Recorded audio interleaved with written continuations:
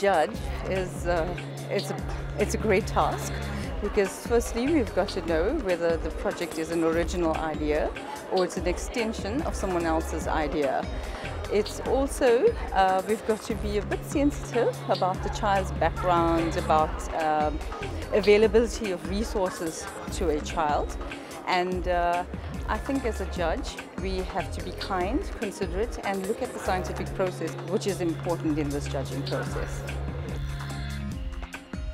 What is exciting this year is that there are more and more learners, even younger learners, that have joined the Expo and have such innovative ideas. The creativity is just oozing, and it's very exciting for us as judges. My advice to all learners is to take a shot at it. You never ever know that your idea could be the next big idea that could be patented all over the world and you could be famous.